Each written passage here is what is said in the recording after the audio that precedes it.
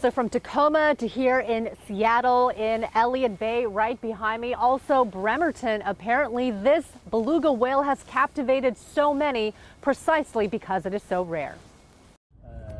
In that instant, we knew that we were watching something that was truly a once-in-a-lifetime experience. Jason Rogers was sailing in Commencement Bay near Tacoma Sunday afternoon when he saw a white object in the water. His wife captured the moment on video. Our first thought was that it was an orca that was actually upside down from the bottom side of it.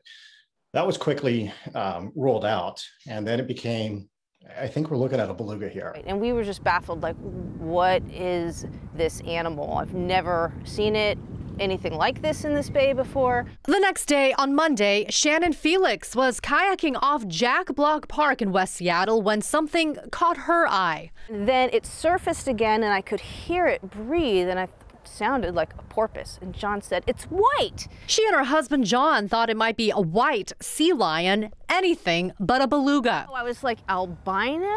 Could it that ruled that out. We were sure it couldn't be a beluga because it Why would it be a beluga? It was a beluga, confirmed by NOAA fisheries experts who studied the video. And the lack of a dorsal fin. Belugas are one of the few whales that don't have a dorsal fin. Paul Wade has been studying beluga whales in the Cook Inlet in Alaska for years. He says this whale is very far from home. They are an Arctic and subarctic species. The nearest population is over 1,000 miles away. The reason why it's here, still unknown. Oftentimes they may be sick. They may be undernourished and looking for food and sort of trying to go to sort of crazy places to find food because they're desperate. Those who saw it may feel lucky. But unlucky in that we knew it was probably in distress and a long way from home and probably didn't have as good a chance of survival here.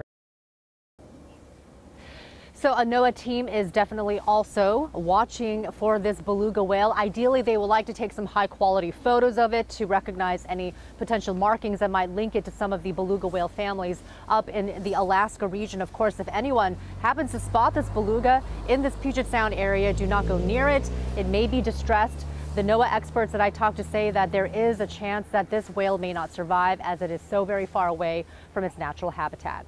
Live in Seattle, I'm Christine Pei, King 5 News.